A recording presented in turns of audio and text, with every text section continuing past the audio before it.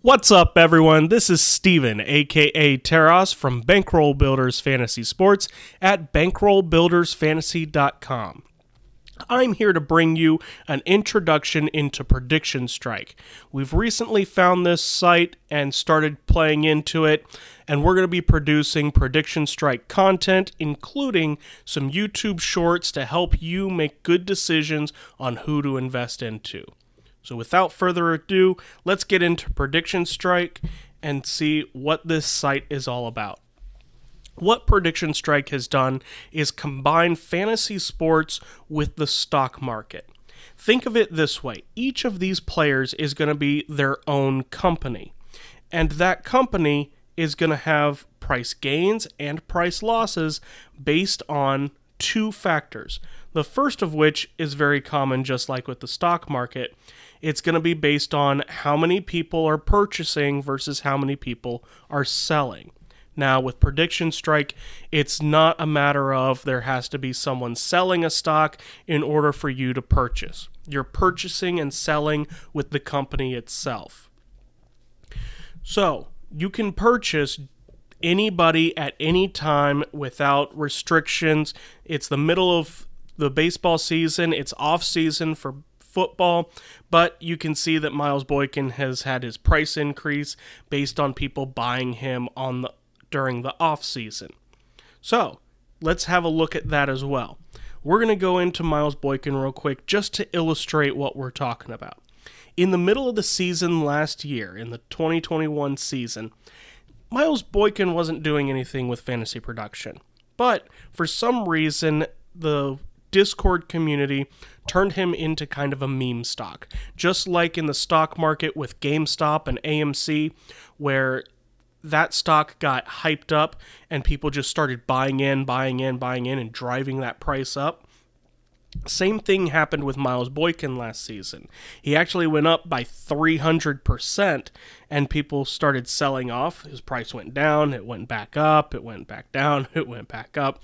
But over the course of the season, he had a gain of roughly 200%, which is significant. So that kind of illustrates just how a lot of people buying in one moment or in one short period of time versus people selling will increase the price of that particular stock. Now, you can only purchase up to $500 of a particular stock at the moment, a particular player. That price, I believe, is supposed to be going up here in the next couple of months as the company is growing. They'll allow for larger investments into these players. The other limitation, you can only purchase 300 shares of a player at a specific transaction, but you can multiply or repeat that transaction multiple times. I've got 900 shares of Miles Boykin at the moment. I did that through 3 transactions. So that's allowed as long as I don't go above $500 that I initially invest. Now, if the stock price causes the gains to go above $500, that's all right. I just can't add any more money on top. So the second factor that affects these players is the fantasy production. Let's have a look at the baseball season because that's what we're in right now.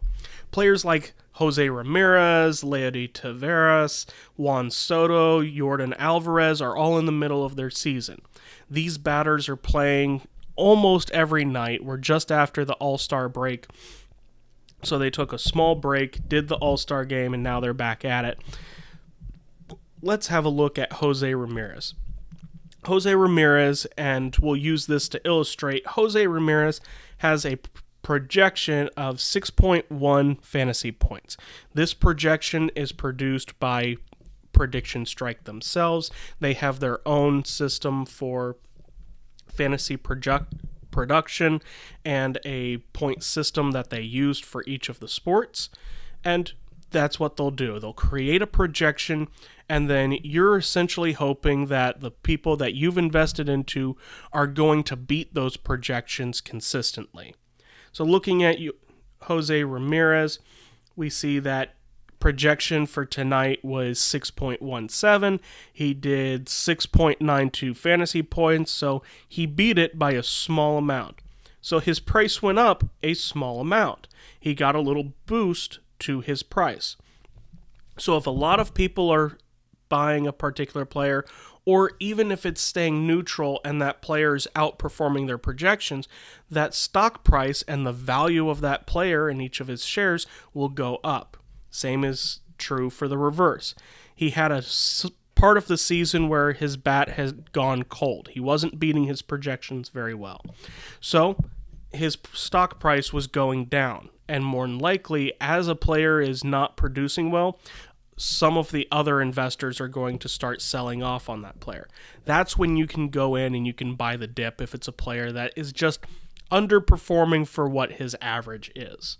We can get into that in later videos, but I just wanted to use that to illustrate real quick what we're talking about. So that price is going to be affected based on how many people are purchasing versus selling and the fantasy production of that player. Now, we'll get into this a little bit more during football season, but there's 4 different sports that PredictionStrike is doing at the moment. They've got the NBA for basketball, NFL for football, the UFC for MMA, and the MLB for baseball. Each of these sports, they've got their own algorithm. Baseball, currently they've got the Yahoo Sports projection and point system, and then they make a couple of tweaks to it themselves. Football will have its own point system. UFC, of course, will have its own point system as well. Now, with each of these sports, there are little bits and differences between them with regards to caps. With baseball, there's a cap on the pitchers and there's a cap on the batters. You can only go up or lose 10% at the most each game for baseball. In football at the moment, there is no cap. For the UFC, there is no cap. So it's possible for, in those sports, for an individual to go up on a single performance by 30, 40, 50% in one game. And with that, you want to be able to kind of choose or select the right kind of person in order to get those gains. For example, during the football season in 2021, James Conner was out producing a heck of a lot. He actually went up by 5 or 6 times his initial value at the beginning of the season because of his performances, and had gains of 70% in single games. So with that, let's have a look at the PredictionStrike app in particular. There's a couple things you'll see on this app when you first come in. Down at the bottom is where you're going to be able to find the navigation tools. You've got your personal portfolio, the Explore tab, the News tab, and then your personal account. Let's start off with looking at the portfolio. In here, I can go into specific sports and have a look at what my players are doing in each of those. I can filter the data that I'm looking at based on what I'm interested in. I can look at the total return dollar amount, or I can look at the total return percentage. I can look at a single game percentage. I can look at the last 7 days and see how my guys have done over time. If I look at that, I'm seeing 9% gain on Leody Taveras, which means I'm doing well with him. There's no reason to sell him. But I might be interested in selling Yordan Alvarez if I think that he's going to continue to not produce when it comes to fantasy points.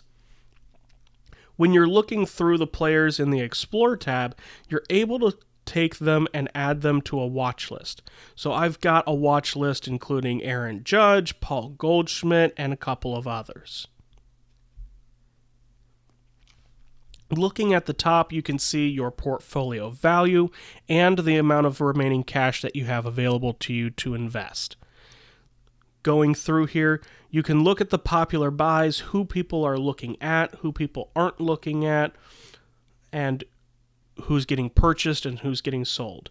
Right now, you're seeing a lot of UFC fighters on here. That's because there's a UFC match going on today, so there's a lot of people getting purchased and sold right now. Looking at the Explore tab, we can see who's trading frequently right now. We've got Chris Curtis, we've got Giannis, and I'm not even going to attempt to pronounce that last name. I never do well with it. But we've got Giannis, we've got Patty Pimblett, we've got TJ Hawkinson. Like I said, we're in the middle of the offseason, but people are still buying and selling NFL players at the current moment based on the news that is coming out. You can see a couple of different things. You've got the search bar at the top. You can filter that for a specific sport, and then you can filter it by position. All of that is available when you're exploring on who you want to invest into. If you just pull up the regular search bar, it's going to have the most expensive players that are out there at the moment. Derrick Henry, most expensive football player at the moment. Jokic, most expensive basketball player. Aaron Judge, most expensive baseball player at the moment. You can also look at who's playing today, the top risers, and even it has a buy the dip option. So that will look at who has been performing okay and has a sudden dip in their performance or their price. If it's someone that you think is underperforming for a short period of time, like in baseball, you have a period where you've got your bat is considered hot, and then you'll go into a cold period where you're not performing very well. But then usually you have a hot period again after that. If you want to buy the dip on someone during that, you can select on that particular tab and go have a look at who might be a good option for you. Looking down towards the bottom, you've got trending players as well, once again, and then the top performers in the market. That way you can filter out all of those that are getting sold or are underperforming and just have a look at who's been consistent over the past 7 days. Going over to the news tab, you've also got all of the information and news reports coming out of Rotoballer. It's automatically updated, so as Rotoballer updates, you'll get that news in here and you can sort it by the different sports. Looking at the account, you can do a couple of things on the app. You set up your own personal bank account. You're going to need to do this in order to be able to withdraw in the future. There are two options for depositing funds. You can use a bank account, or now they've recently added the credit card option as well. You can submit for the funds to be withdrawn. It will take a couple of days, up to a week, in order for those funds to come into your account. You can review your transactions, whether you just want to see the money that you've put in, or if you want to see the sales and purchases that you've done of individual players. Let's say that you sold or you purchased Matt Carpenter a little while back. You can go in and see, okay, well, how much did I initially put in? So that you can see, okay, do I want to, when I sell him, am I actually gaining on that, or did I lose money after the fees? That's one thing I do want to mention with you. The way that PredictionStrike works, every time you make a transaction, there's a 2.5% fee that they charge. That's how they make their money with the app, is on those fees. So, day trading means that when you come in, you're going to pay 2.5% fee of whatever you're purchasing in order to purchase someone like, let's say, Le'Veon Bell or Miles Boykin. You come in, you purchase 300 shares of Miles Boykin. It's, let's just use round numbers, it's $100 in order to do that. They're going to charge you $102.5 in order to do that transaction. When you go to sell him for $200 of value, they're going to take $5 from that, 2.5%, and then the rest will go into your account.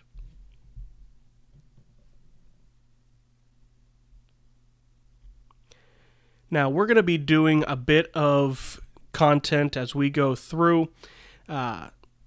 Looking real quick, Make sure that you like and you subscribe to this video down below. Subscribe to the channel. Make sure that you put the notification bell on so that you don't miss any of our content for Thrive Fantasy, PredictionStrike, or any other sites that we may be coming out with soon.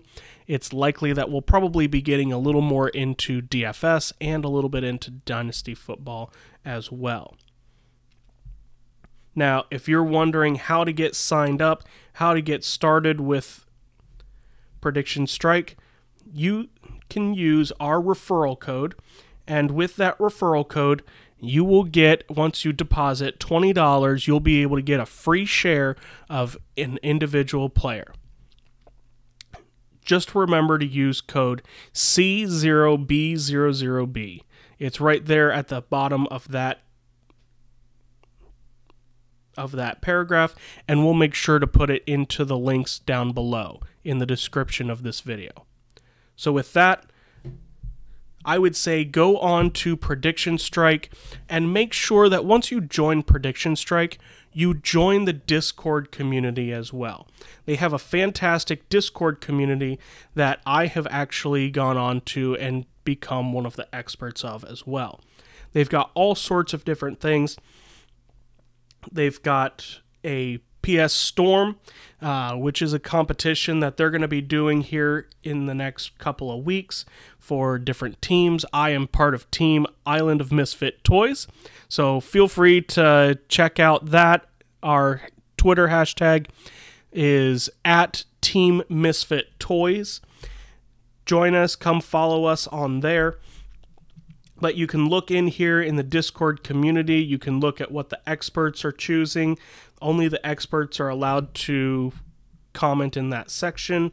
You've got the NFL, you've got UFC, and you've got a lot of very smart individuals on each of these in order to kind of learn a little bit of what everybody else is seeing, what they're looking at, if PredictionStrike changes how they're doing the projection system or the point totals for something, or even they're adding a cap or reducing a cap on a specific sport. You'll be able to see what the experts and those that are investing frequently are doing inside of that app and where they're putting their money.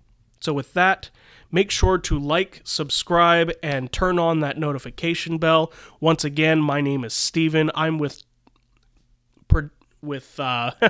Bankroll Builders Fantasy Sports. That is bankrollbuildersfantasy.com. Once again, thank you and have a fantastic day.